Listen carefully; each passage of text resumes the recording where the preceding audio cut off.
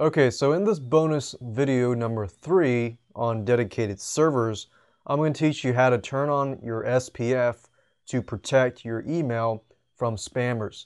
SPF stands for Sender Policy Framework, and I'll teach you what that is all about in just a minute.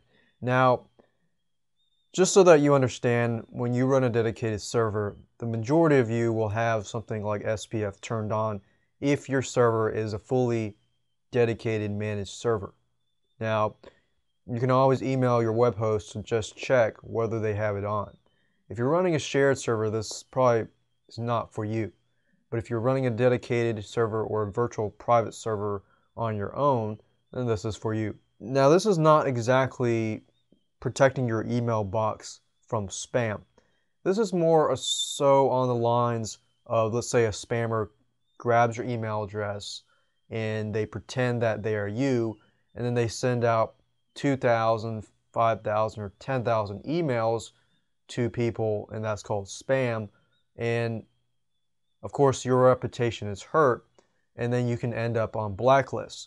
So basically, using SPF will protect you when people say, okay, you spammed, and you say, well, no, I didn't, because this is SPF here allows you to show that the emails that are coming from your domain name are actually legitimate, and the spammers that use your email are not legitimate.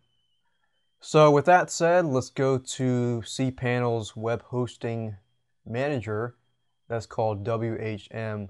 And you're only going to have access to this if you run a dedicated server or a virtual private server. So if you go down here, what you want to do first is log into WHM, which we've done here, and then click on Edit Zone Templates, which is going to be under your DNS area here. And then you want to click on Standard. Okay. So this is the zone template editor. Basically, it edits the zone of all of your domain names. So the thing that you want to watch out for is basically all you want to do is add this to that zone template.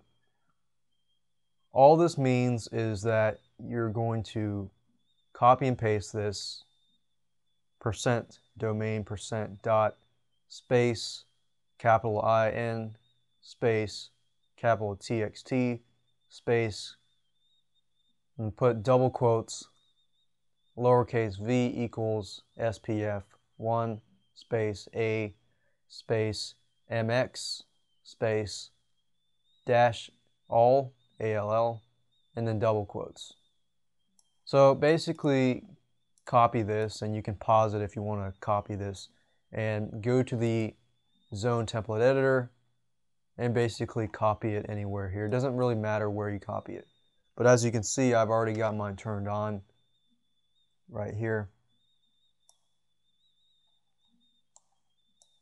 So that's all you have to do, and click on save, and you're good to go.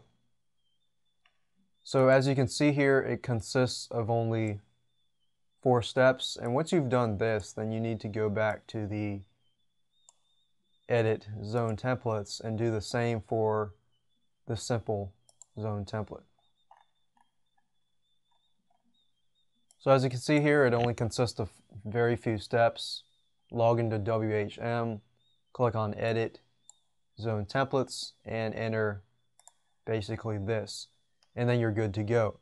That way you've gone one step further to protecting all your domains that are on your dedicated server.